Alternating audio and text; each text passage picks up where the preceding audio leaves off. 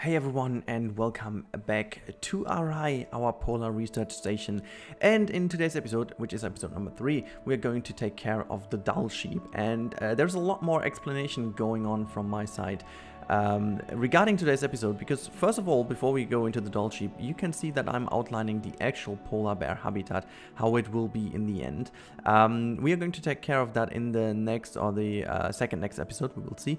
I want to get the Arctic wolf in as well, and then we're basically done. But I'm just preparing some more stuff now that you get an idea of where we are going, because now as the Christmas days approach tomorrow, and I'm really hoping you guys are going to have a wonderful Christmas time. Yeah, I wanted to prepare for what we do afterwards. So I see from the views and from the interaction that you guys are preparing to get into Christmas mood now, and that's also why I chose to have this episode about the Dall sheep. You know, I'm not saying that it's boring, but it's boring. It's the Dall sheep. I mean, I like the Dall sheep as an animal. I don't wanna make it any worse than other animals, but in terms of excitement, I think from all the animals in this pack, I think the Dall sheep is the one. Yeah, the most dull. Haha, no pun intended. Sorry for about that. I mean, I like this one because it's as lovely designed as the other ones as well, but it's a sheep at the end of the day. But one thing, and I wanted to highlight this animal as much as I can still, and at the end of the day, it is a very important animal when it comes to living with and for humans, so to say. Giving the milk of them and the wool of the sheep is always a big help, especially in colder areas. And I wanted to take this as an inspiration of what I will do with it. And so I thought, okay, it might be useful to have this animal here as a little bit on a farm, if you will. So we are going to have this animal living in here, and I really hope that it looks good at the end, and you guys agree that it does look good. I mean, I wanted to have this animal in because I wanted to have all the Arctic DLC animals in this zoo, and plus some more potentially. At the moment I'm only thinking of the snow leopard, if I'm honest. I don't think about anyone else, but maybe there is another animal, I don't know. But yeah, for the moment I just got a lot of these animals to bring them into the habitat, to know where to build the habitat gates and fences, and all that kind of stuff. Very important indeed. And yeah, so we are going to build a little building over here that is inspired. It's actually not really inspired by anything. It's just it should be a very generic looking research station habitat. And one thing I have to point out, there was someone commenting on the last episode why buildings most likely are elevated in these polar areas, and I am going to read that one out now. But to not annoy you as much as I did recently by searching for it, I'm going to search for that comment now, and as soon as I have it, I'll continue my voiceover. You will just experience a very brief cut in my voice, but you don't have to wait. So let me give this a second. Alrighty, so the comment is from Laurie Fraser, and Laurie Fraser said, I'm gonna read that out now. Hey Rudy, neat fact about building in the northern regions of the world. The reason you see buildings not built on the ground is due to snow and ice layers known as permafrost. The buildup of ice and snow changes with the seasonal temperatures and can affect the terrain quite substantially. If they attempt to build a foundation on these layers on permafrost, the buildings would dramatically be affected structurally as the season change and the permafrost layers melt and freeze. Further, buildings tend to generate heat and can also affect the snow and ice layers, so the gap between the bottom of the building and the top layer of the permafrost is to allow the heat to dissipate without further melting the layers below the building.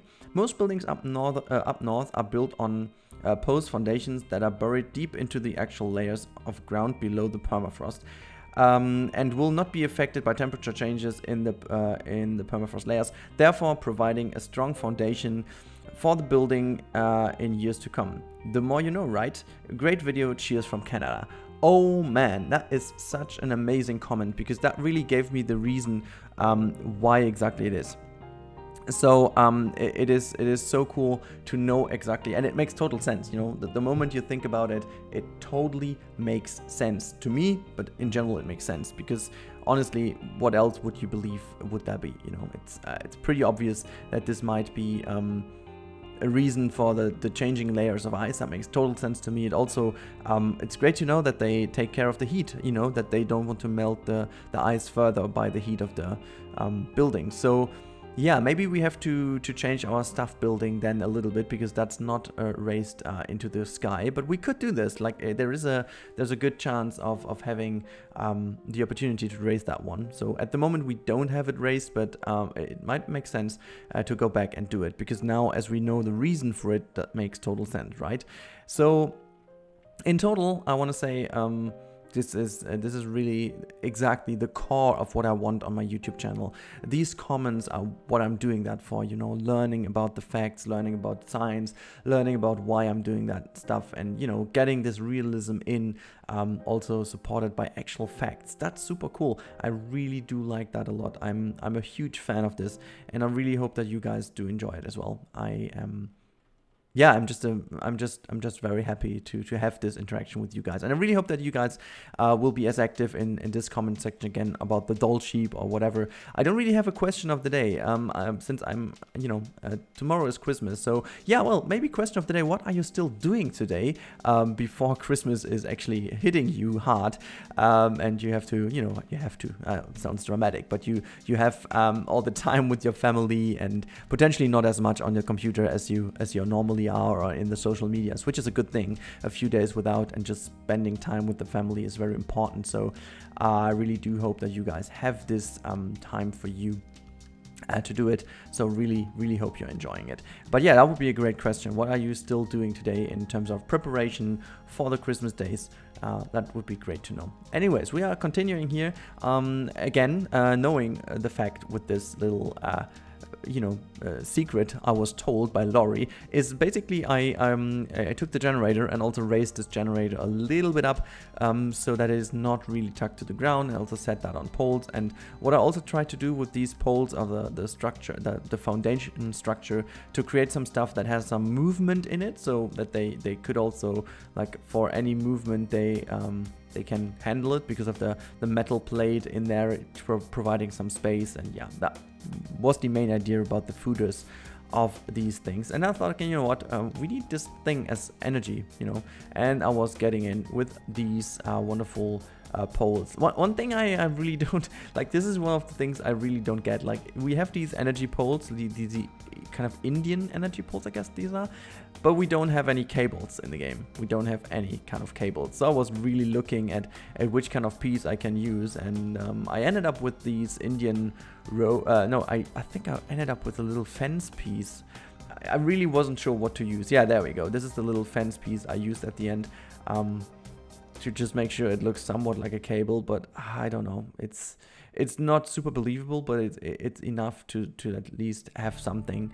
And yeah, I was just trying to make this work as best as possible, and kind of create this fencing over here. I really enjoyed having this little bit of realism again in, to make sure, and also I think it makes sense to have it overground, so you wouldn't potentially build that underground here. How would you, with all the ice and stuff? So oh, maybe I should say again, because talking of ice and snow and all the cold, and at the moment it's all green, and you know, the thing is, I intentionally get rid of the snow at the beginning of every episode, because it's so much easier to build and to understand where stuff is when you don't have the whitish snow, because you cannot really tell the difference of layers and stuff. So that's why I'm always using the normal kind of greenish ground, and whenever the episode is done, I'm changing to snow. So you will see at the end of this episode, I'm also already activating snow again to see how it looks in snow, and yeah, well, all these kind of stuff.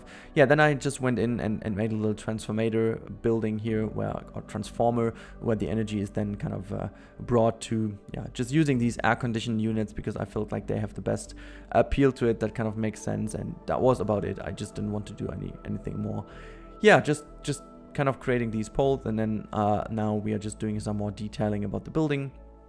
I wanted to make something very much in particular over here that I planned to do for a while. I wanted to get in with some more color that is somewhat inspired by our main building, and I didn't want to make it too much, but I felt like, okay, we need some security for the winds and for the storms when people are walking over here. So I made these kind of corrugated metal covers, if you will. So I put them in here, as you can see, somewhat as a little boundary.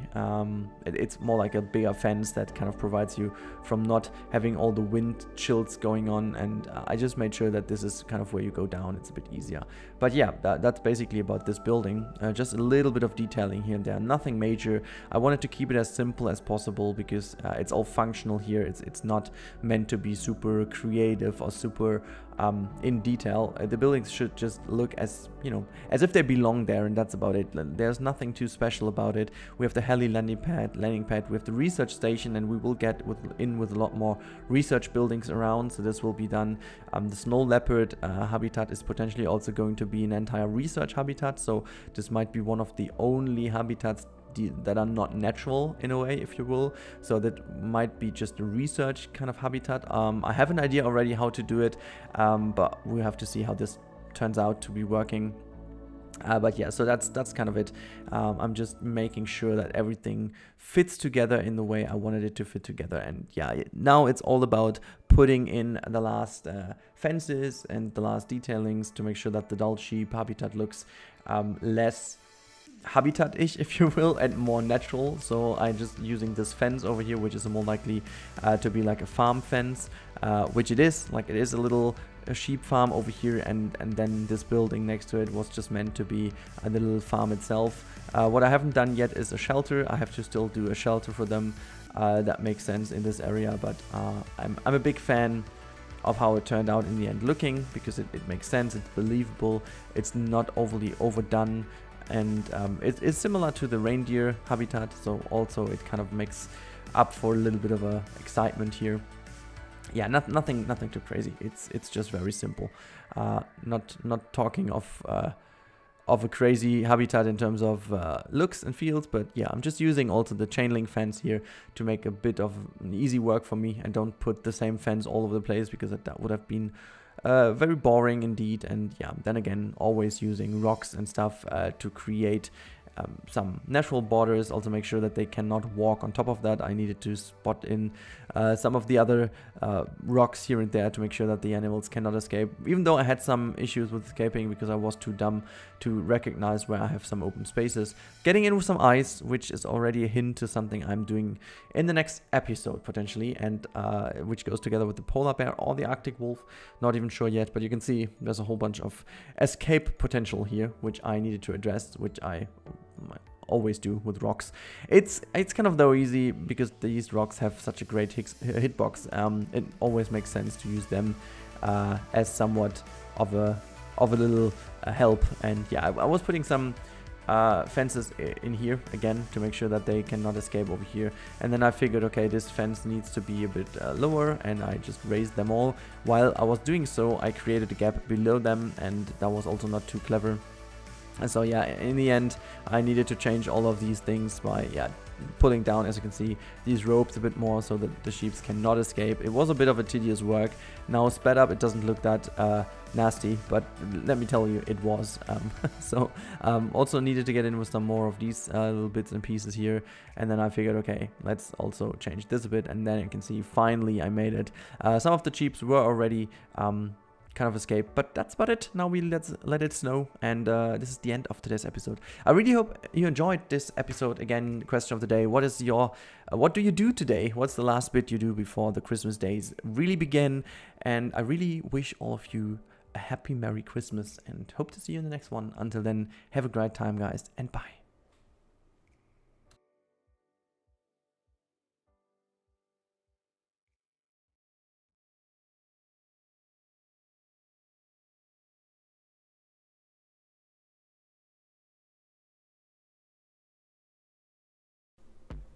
Alrighty guys, thank you for watching this video. I really do appreciate that. As always, make sure to check out also my social media channels. You can find me everywhere under @RudyRandCamel. Also, big thanks to the crew. You can see it on the left hand side right now. And as always, if you want to see more, you click that card on the top right. And if you want to stick around because you like the stuff you've just saw, whatever, you know what I mean, just click that sub button, which is to the bottom right of the screen right now. But everything else I can say is have a great time and see you next time. Bye guys.